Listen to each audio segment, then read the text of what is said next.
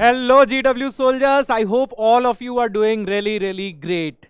Now that your gate is over, you might have got an idea of what type of rank you will get, what type of score you will get, and what you can get with this score. Some of you might get into PSUs, but a lot of you might be getting the option to get into IITs or NITs for M.TECH or MS. And you might be a little confused whether to join IITs for M.TECH or MS or not. So this video might help you to find whether you should go for M.TECH or not. I will put a few points in front of you so that it will help you to decide whether this is the right choice for you or not. I myself got a good rank in GATE 2010 and I had an option whether to go for IOCL. I got a call from IOCL at that time. IOCL was the first PSU to recruit through GATE, but I never went for the interview because I always wanted to join IIT for M.TECH, and I got into IIT Kharagpur. I did my M.TECH from design and then I got placed from there in Mahindra and Mahindra. So my reasons were different. Maybe your difference might be different. I will put some points in front of you. It will help you to decide whether this is the right option for you or not. So let's talk about the benefits of getting into IITs or NITs for M.TECH or MS. The first and the foremost thing, which is the most important thing for most of you, is the job. You might be thinking whether you will be able to get a better job after your M.TECH. Some of you might have been placed in your B.TECH or BE from your college. But if you get a good chance, if you get a chance to get into top IITs or NITs and do M.TECH from core branches, then I would suggest you take that option. First thing, there is a misconception that the placement statistics of all these IITs or NITs are not good for M.TECH. Let me tell you that in some IITs and NITs, the placement is even more than 90%. And the kind of package you will get there, it's not possible after your undergrad, after your BE or BTech. So this is the best option if you want to get a good package. And it's not only about the package, even the job profile. When you complete your engineering, when you complete your graduation and you get into these companies, the job profile that you might get is not that suitable for you. It's not that interesting for you compared to the kind of job profile you will get after M.TECH. Let me give you an example of myself. Mahindra and Mahindra used to take students from graduation from BE, BTech as well as ME, M.TECH. But the kind of job profile the people from M.TECH used to get were very different. I got into research. I got into a department called CAE, where my job was to analyze the design components, and it was a really interesting job profile. I really liked my job, although I was more oriented towards teaching, so I left my job and I started teaching. But that job profile was really interesting. So the job profile also matters a lot. After your ME and M.TECH, the kind of job profile you might get is completely different than your BE and BTech. So this is the very important thing to decide. This is a factor that you should really consider before opting for whether to go for PSUs or whether to go for IITs for M.TECH or MS. Second thing, you get better career options in research field.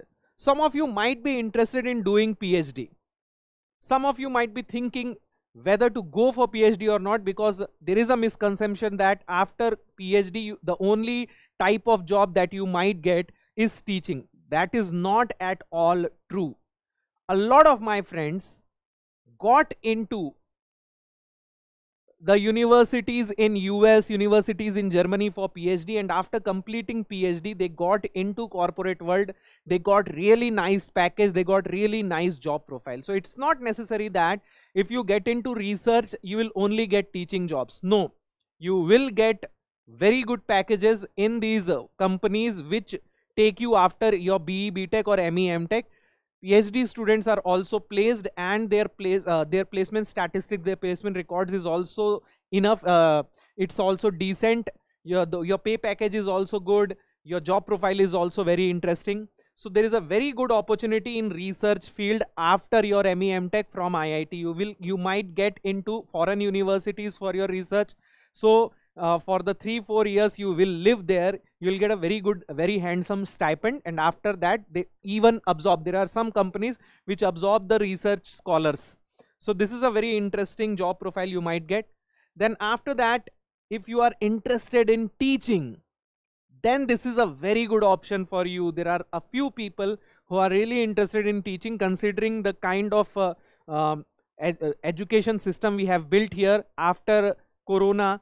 A lot of people want to come to teaching field. So if you are interested in teaching, then also this is a very good option for you. After your completing your M.TECH, you can get into PhD, and after PhD you have a lot of options to choose from if you are interested in teaching. The next thing is the environment that you get. See, if you want to really enjoy a student life, there is nothing better than getting into IITs or NITs. When I got into IIT Kharagpur, the kind of environment I got there, it was unimaginable. The kind of students that study there, their mindset, the thoughts they have, the career plans they have, when you talk to them, it really inspires you, it really motivates you to do better in your life. So when I went there and when I talked to all my friends there, then I got into thinking what I want to do in my life. And then only I was clear that I always wanted to teach, and this is what I am going to do for the next 20 to 30 years of my life. So even though I was placed in Mahindra and Mahindra, I still left my job after 2 years and I got into teaching field, and now I am really happy that I made that choice. And this was all possible because of the environment I got at IIT. My mind was very clear. I was very sure that this is what I want to do. So if you also want to experience that, if you want to interact with the brilliant minds of India, if you want to study under the brilliant professors of India, then this is what you should do. Get into IITs or NITs for M.TECH. And if you get the IIT tag, then you are set for life. Wherever you go, you will get that respect that you deserve. So beta, this is a very important thing, and it's not a small thing, it's a big factor when you decide to get into IITs for M.TECH. I have seen a few students who got really good rank in GATE and they could get into PSUs, but they chose to get into IITs.